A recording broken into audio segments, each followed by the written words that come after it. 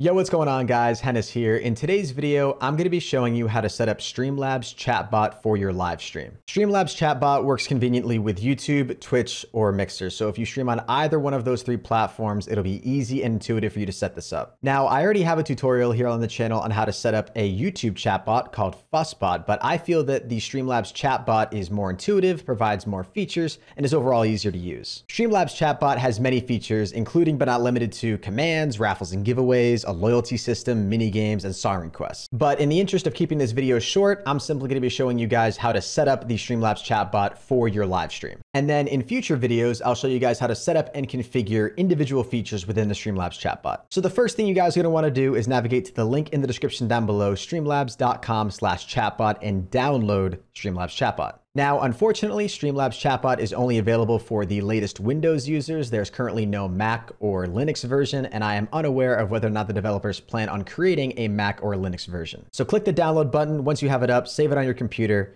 and once it's finished downloading, you can continue with the installation. Once you're here, you can agree to the end user license agreement, click next, choose where you want to have the StreamLabs Chatbot installed. You can leave it at the default location unless you want to change it. Then you can choose whether or not you want to create a startup folder. On this screen, along with the developers, I do recommend adding an exception for the StreamLabs Chatbot to your Windows firewall just to eliminate any possible issues that the bot may have communicating with your live stream. If you want, you can also choose to create a desktop shortcut, which I'll do for the purposes of this tutorial. Click next, and then click install. The installation shouldn't take much time at all, and when it's complete, you can launch StreamLabs Chatbot. When you first open StreamLabs Chatbot, you'll be greeted with the setup wizard, and the wizard will help guide you through the setup process. You can begin by clicking start and then choosing which platform you stream on. For the purposes of this tutorial, I'm going to be showing you guys how to set up the StreamLabs Chatbot for your Twitch live stream. So I'm going to select Twitch and then click next. It says, please wait.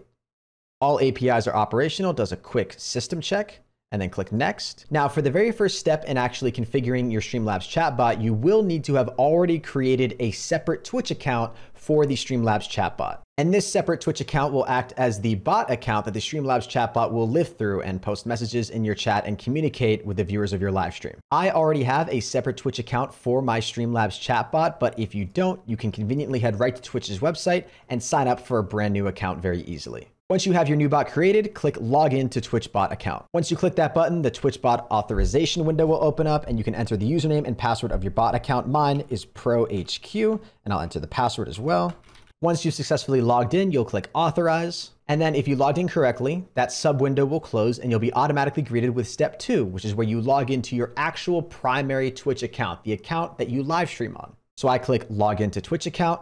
My username for my Twitch account is ProHennis. Type in my password, click login. You'll then enter your two-factor authentication token if you have that set up. And again, if you entered all of your login information correctly, that window will close and you'll be automatically greeted with step 3, which is to please authorize StreamLabs Chatbot through StreamLabs. Because this chatbot is developed by StreamLabs, they do expect you to have a StreamLabs account. However, if you're somebody who prefers to not use StreamLabs for, let's say, your alerts, you prefer to use something else like maybe Stream Elements, don't worry. All you have to do is just have a StreamLabs account. You don't actually have to have all of your alerts go through StreamLabs in order for this StreamLabs chatbot to work. So to log in, I'll click the button at the bottom, and I'm logging in with my Twitch account since I'm setting this up for my Twitch live stream. I'll click Authorize. Once I click Authorize, I'll have to scroll down to approve the API authorization for StreamLabs Chatbot. Click Approve, and there we go. Now the StreamLabs Chatbot is officially configured with not only my Twitch bot account, but also my primary Twitch account. On this first screen at the very top, you can set up a few basic settings, including choosing your audio device and audio engine for the PC that your StreamLabs Chatbot is going to run on. If you want the bot to automatically connect on launch, you can have this checked. I advise doing that. It just saves less clicks and makes it easier. If you want to be able to see your viewer count within the StreamLabs Chatbot console, you can check this box as well. I personally like to keep the clear session on startup box checked just because it keeps the StreamLabs Chatbot looking fresh every time I start it up for a new live stream.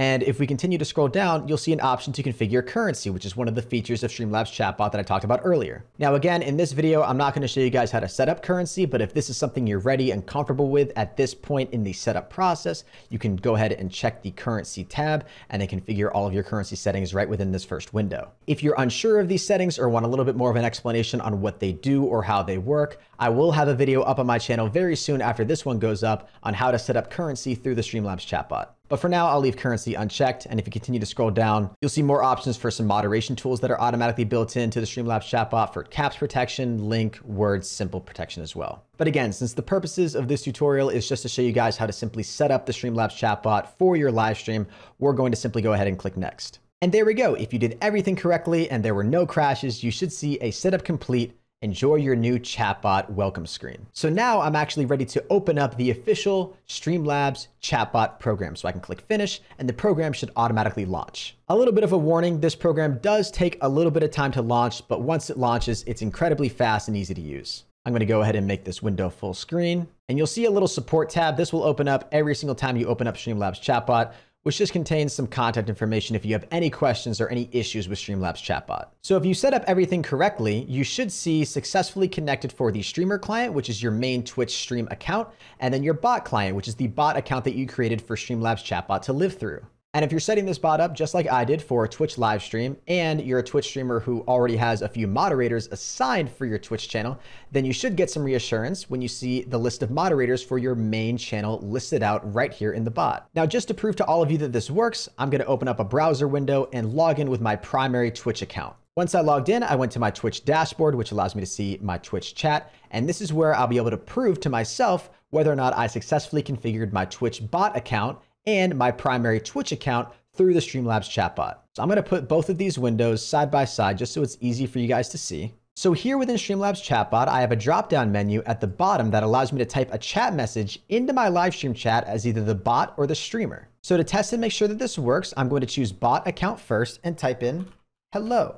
And when I press enter, I'll see the chat message pop up here as Pro HQ, and I should see Pro HQ appear in my official Twitch dashboard, which lets me know that I logged in successfully and configured successfully my Twitch bot account with StreamLabs chatbot. Then I'll do the same thing, go back to the drop-down menu over here, choose streamer, and this time I'll type hi with a smiley face, press enter, and I should see another chat message pop up in my Twitch dashboard from my official Twitch account, the exact same message that I typed over here in my StreamLabs chatbot to prove that I successfully configured and logged in with my official Twitch account through the StreamLabs chatbot. So ladies and gentlemen, there you go. Now you've successfully configured your StreamLabs chatbot for your live stream. Now I know I only showed you guys the process on how to actually set up the StreamLabs chatbot for your Twitch account, but the process for your YouTube or your Mixer is incredibly intuitive and very similar. If you guys have any questions about this process, be sure to leave them in the comment section down below. I'll do my best to answer as many of them as I can. And if I can't answer your question, then maybe there will be somebody else in the comment section who's more prolific with StreamLabs chatbot